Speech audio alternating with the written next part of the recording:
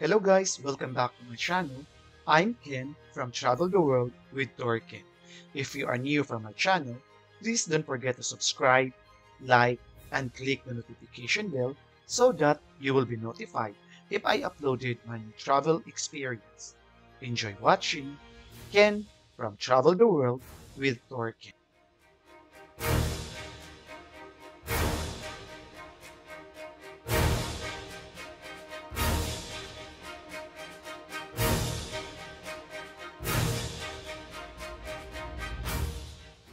Welcome to National Park Banff. Banff National Park is famous for its cherry-colored lakes, majestic mountains, and endless outdoor adventures. Canada's first national park and the world's third. It has a rich heritage as one of the world's most awe-inspiring mountain destinations.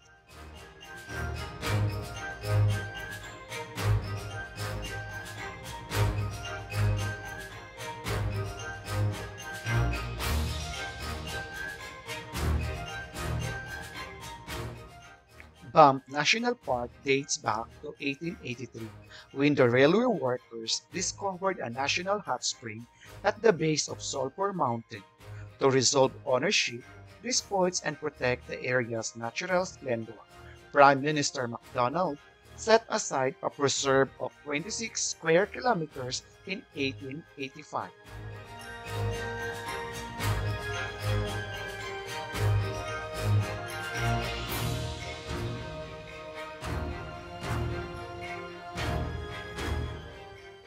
2 years later, in 1887, Canada's first national park would be established, expanded to 674 square kilometers, and named the Rocky Mountain Park.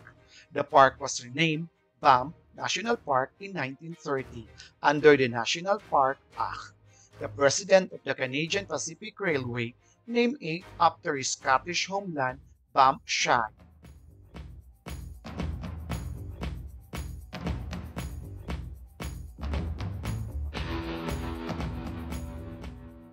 Did you know that Banff has a rich and vibrant cultural and natural history, recognized globally by the United Nations, which designated the area of the Canadian Rockies as a United Nations educational, scientific, and cultural organization under the UNESCO World Heritage Site in 1984.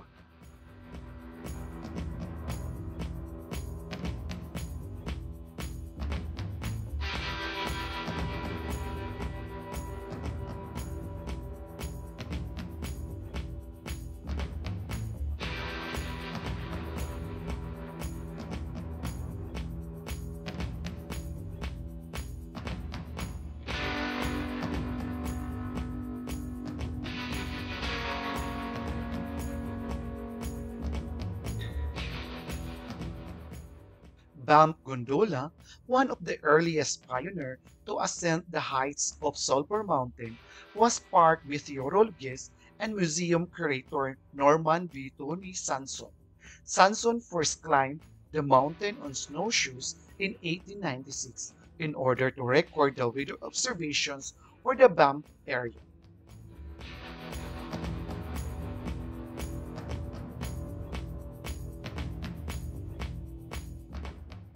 Built in 1959, the Sulphur Mountain Gondola or the Banff Gondola is the only bi-cable gondola in Canada.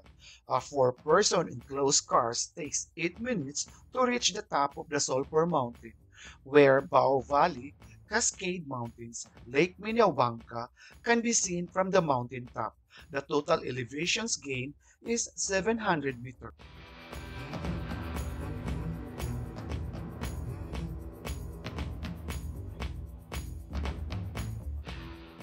The height of the ground in the Banff Gondola. The lower terminal is 5,194 feet or 1,583 meters above sea level.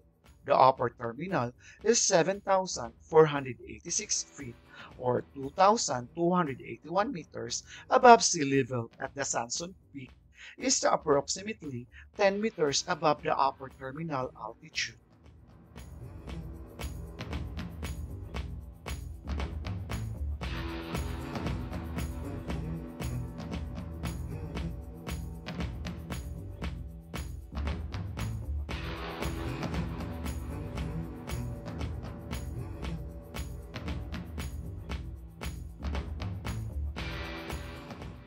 Discover sweeping scenes of six mountain ranges, the Bow Valley, and the charming town of Banff from the Sulphur Mountain summit.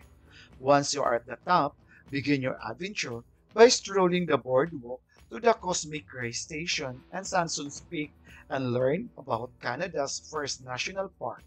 Then, head inside to explore our world-class mountaintop Discover Center. Fuel up on the Gab and Go Fair and Castle Mountain coffee or enjoy the elegant meal at the award-winning Sky Bistro, exceptional service, and the jaw-dropping vista and hallmark of all our summit dining experiences. Summer nights are equally stellar on Solpo. Think nightly live music, rooftop patio sips, and dazzling sunsets. Join us the best summer here in the mountains.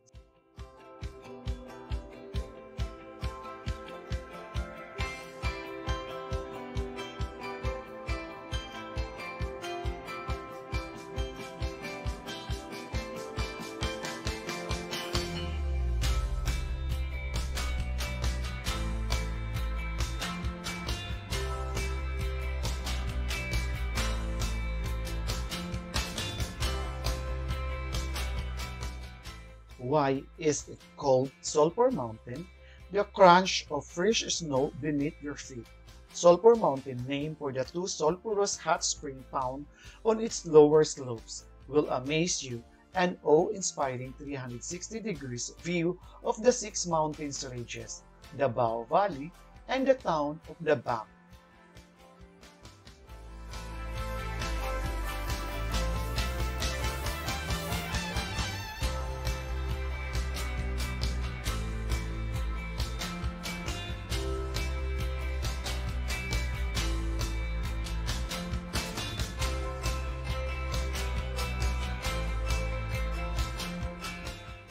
In 1976, the gondola became the busy. Vegetations and wildlife become affected, and design was needed that would help preserve the park.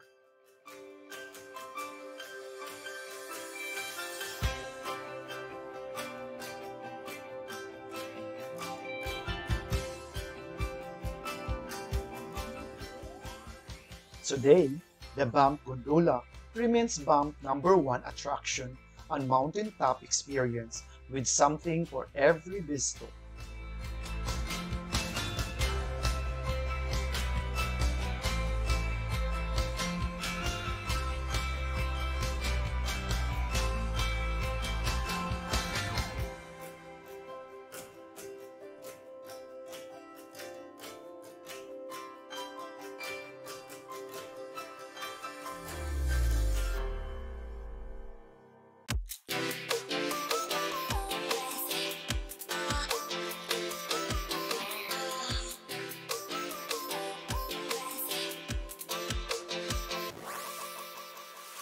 Several scenic hiking trails lead away from the summit complex.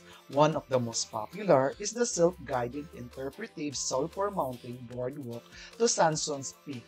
More adventurous hikers will want to try the Southeast Ridge Trail, a hiking trail that runs along the ridge of the mountain to the south, taking you to Sulphur Mountain's true summit.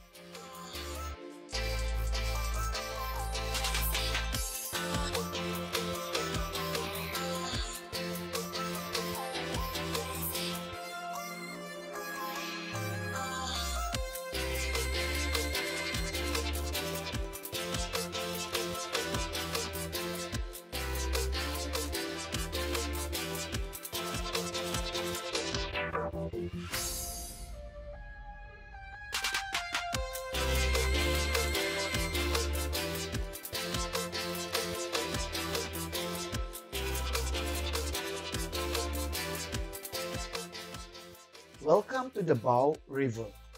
The Bow River is older than the mountains themselves as the Rockies were being pushed up. The river was already craving down, creating a road through the mountains barrier. In later years, native people gathered wood for their bows along these banks, hence the name Bow River.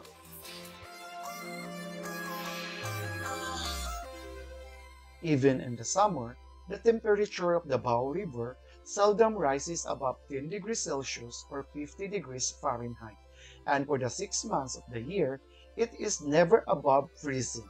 In spring and summer, it will be melting snow and the glacial meltwater, and the days grow colder, the rivers slow, and its level drops. By winter, the bow looks more like its source and the ribbon of ice. By midsummer, glacial meltwater feeding the bows is laden with the particles of a fine powder rocks flour. All colors of the light spectrum are absorbed in the water, except the blue-green, which is reflected back of these suspended particles, hence the beautiful blue of the bow in summer.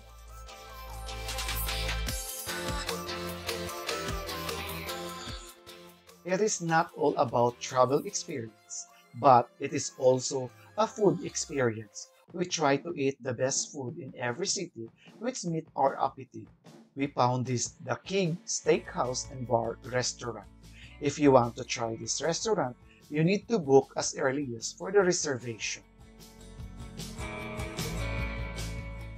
I love to eat steak, but these combinations with lobster and shrimp is a new for me. Food is perfect, ambience is good, and service staffs are very friendly.